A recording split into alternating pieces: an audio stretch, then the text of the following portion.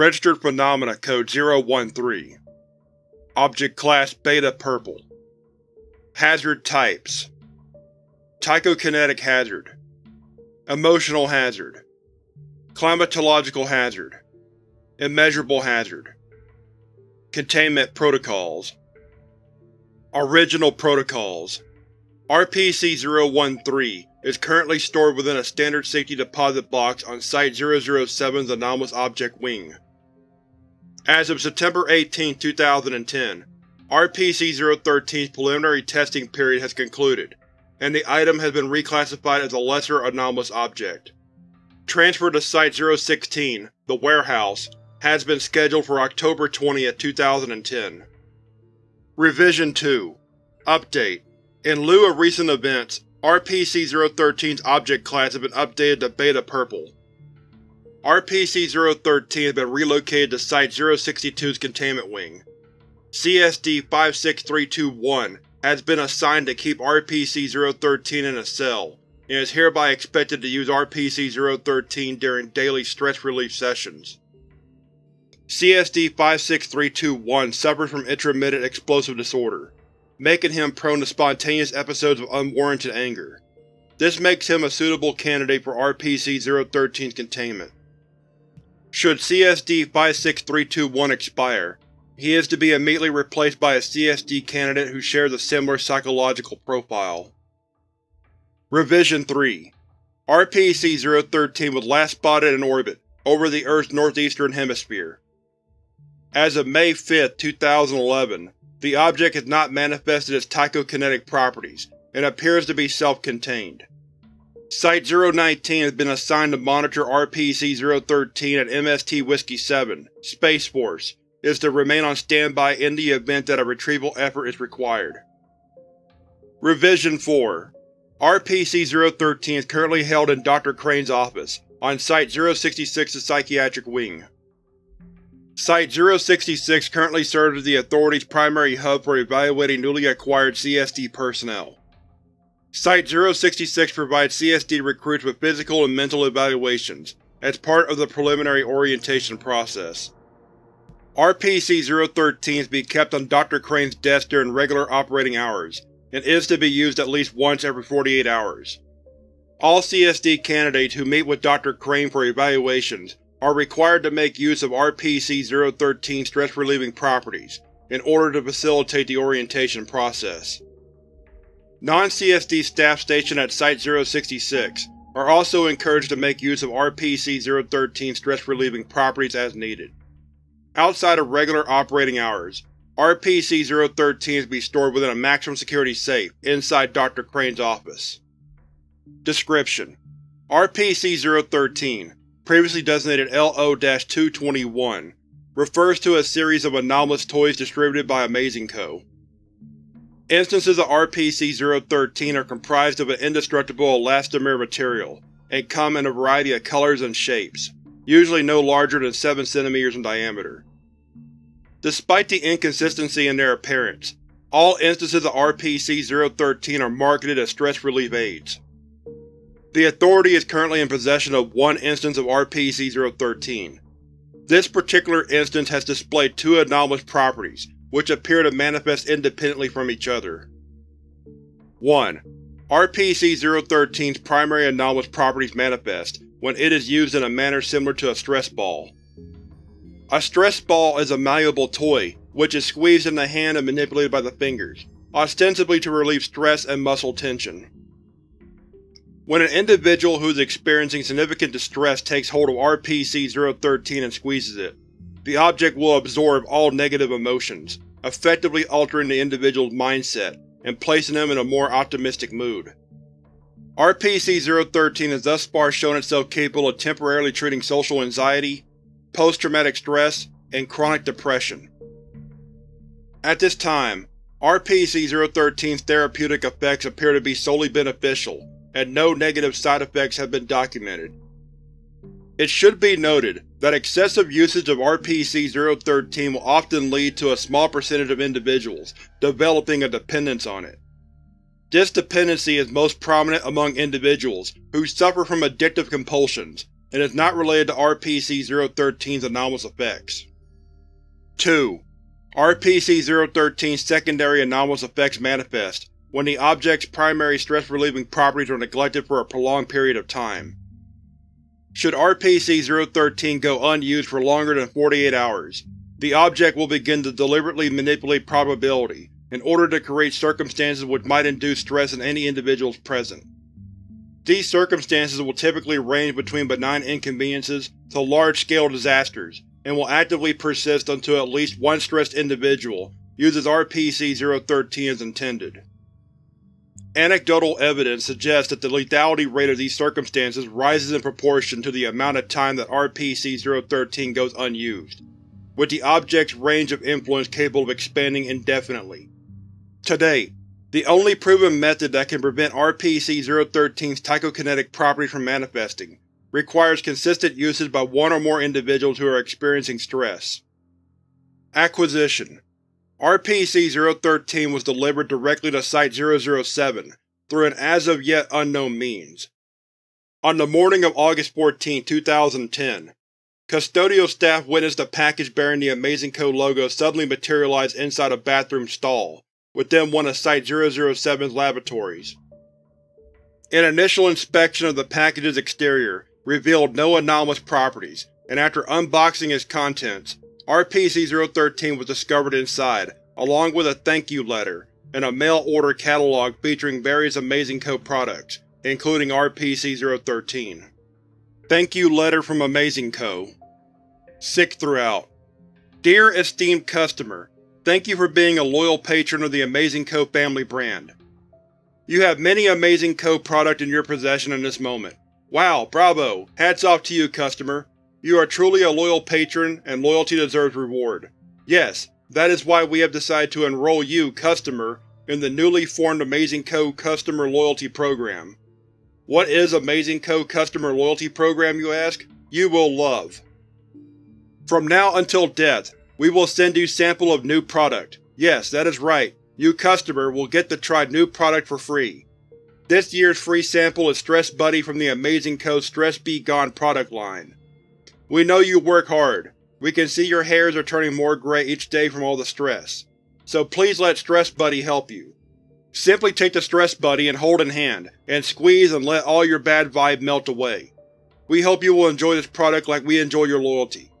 Note: Stress Buddy targets when you are most vulnerable. Stress Buddy is meant to help relieve stress caused by regular usage of Stress Buddy. By agreeing to accept to use Stress Buddy, you also accept to take on full liability of any bad this item may cause. Amazing Co is not liable for any injuries, despair, mania, or death caused by any of its products. Please use responsibly. Excerpt from the Amazing Co Mail Order Catalog. An advertisement featuring RPC-013, taken from page 1553 of the catalog. Sick throughout. Do you ever having a bad day? Fired from place of job? Lose all dignity to ex-wife divorce? Demons steal your dreams? No more! Amazing Co presents new product, Stress Relief Buddy. Let Stress Buddy return bring bliss back to life, and peace to mind, and smile to the lips. Just hold the buddy in hand and squeeze with all your anger. Now available in over 101 variety. Collect them all. Incident Logs. Site-016 Incident Report. Confidential Incident Report. Incident Number 013-016-1. Location: Site-016. Incident Date: November 30, 2010. Observed by Site-016 staff. Incident Details. Following the relocation of RPC-013 to Site-016, several staff members noted an inexplicable increase in accidents that occurred while working on the eastern wing of the facility, where the object was housed. The first recorded incident involved researcher Creed spilling coffee over his lap while completing inventory duties, resulting in second-degree burns. This incident was followed by a series of similar occurrences, with a notable number of staff members suffering on-the-job injuries while operating within the eastern wing. On November 30, 2010, at approximately 0900 hours, part of Site-016's eastern wing was destroyed by an explosion, which resulted in staff members being severely injured, and anomalous objects being damaged. A follow-up investigation found that the explosion was caused by a previously undetected gas leak adjacent to RPC-013 storage unit. Despite the notable damage to Site-016's eastern wing, RPC-013 storage unit remained unaffected by the explosion. Aftermath. Due to the fact that its storage unit remained intact, Site administration suspected RPC-013 of having unaccounted tychokinetic properties. Object reclassified as Greater Anomaly and transported to Site-062 for additional testing. Notes: good riddance. I knew there was something off about that butt-ugly thing. Leave it to Amazing Co. to create a stress ball that literally creates stress. Keep it the hell away from us, please. Dr. Wells. Site-062 Incident Report. Confidential Incident Report. Incident Number 013-062-1. Location: Site-062. Incident Date: January 26, 2011. Observed by Colonel Finlayson. Incident Details: CSD-56321 was assigned to keep RPC-013 in a cell, and tasked with using the object during daily stress release sessions. These sessions were initially successful, and RPC-013's secondary tychokinetic abilities did not manifest during this time. On the 12th day of his scheduled sessions, CSD-56321 claimed to have achieved a sense of emotional enlightenment, and no longer felt the need to use RPC-013. Despite these claims, CSD-56321 was instructed to continue using RPC-013. On the day of his 16th session, CSD-56321 failed to respond when security personnel attempted to retrieve him from his cell. Upon entering CSD-56321's cell, security personnel discovered that CSD-56321 had expired overnight. An autopsy would later reveal that CSD-56321 had succumbed to carbon monoxide poisoning, caused by external emissions that had leaked into his cell through an air duct. No other parts of the facility were affected. Aftermath. Following CSD-56321's expiration, Site-062 elected CSD-75542 to serve as RPC-013's new host. However, RPC-013 was misplaced before it could be transferred into CSD-75542's care. A thorough search of Site-062 was performed, but Authority personnel were unable to locate RPC-013. It is believed that RPC-013's tychokinetic properties were responsible for causing containment breaches on Site-062 during this time. RPC-013 was located a month later, after a communications satellite launched from Site-062 unexpectedly detonated shortly after reaching the thermosphere. RPC-013 was spotted amidst the satellite debris, and appeared to be trapped within Earth's orbit. Notes: I won't mince words. The boys really shat the bed on this one. Now we've got an unpredictable anomaly freely moving about in space. The Site Director's pissing himself as I write this. Space is beyond our jurisdiction. We'll let the Moon Cadets deal with this. Good luck. Colonel Finlayson. Site-019 Incident Report. Confidential Incident Report. Incident Number 013-019-1. Location: Earth's orbit, Northeastern Hemisphere. Incident Date: May 19, 2011. Observed by Site-009 staff. Site-019 staff. Incident Details: RPC-013 remained in orbit at approximately 405 km above sea level, moving at a consistent speed of 16,656.71 km per hour. Several chunks of space debris gathered around RPC-013 during this time, creating a halo around the object. RPC-013 remained in this state for several months without any notable incidents, leading observing researchers to believe that RPC-013 had managed to self-contain itself. On the early morning of May 19, 2011, a spontaneous geomagnetic storm would cause a large-scale blackout over the majority of northern Russia, including Site-009. This solar storm also caused radio communication systems to malfunction over most of the Asian continent, leading to the disruption of Authority operations. Unlike previously recorded geomagnetic phenomena, This event appeared to last for an indefinite period of time, and its effective range continued to expand at a gradual pace. This prompted Authority assets to launch an investigation, which would lead to the discovery of RPC-013 at the epicenter of the disturbance. Aftermath. After extensive deliberation, MST Whiskey 7, Space Force, was granted permission to use RPC as a means to temporarily contain RPC-013. The retrieval team was successful in extracting RPC-013, and the geomagnetic storm dissipated shortly after the object's acquisition. RPC-013 was promptly transported to Site-019, before being extradited to Site for further evaluation. Note: Object remains undamaged, despite being exposed to the harsh conditions of space. It still works too. I gave it a few squeezes. I was ready to rip my hair out from frustration. Definitely feeling better after using it. No accidents either. Maybe the best way to contain this thing is to just use it.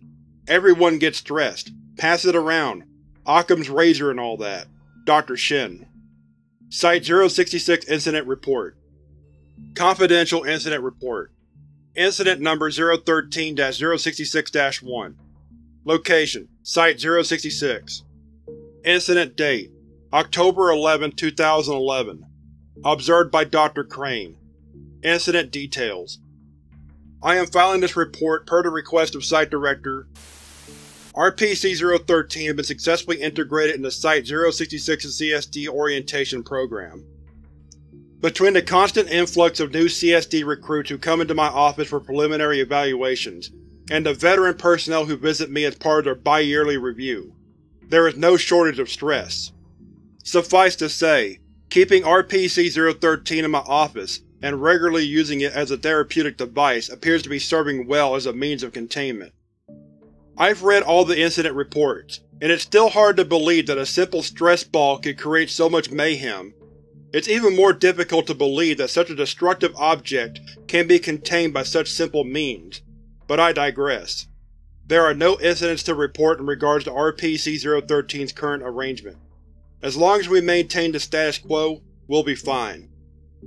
Aftermath. CSD personnel are quite fond of RPC-013.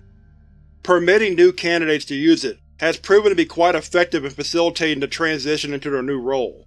It's much easier and cheaper than tranquilizers. Note: by the way, is this thing animate? Previous reports don't mention anything about it, but I swear I've caught it smiling at me. Maybe I'm just overworked. Dr. Crane.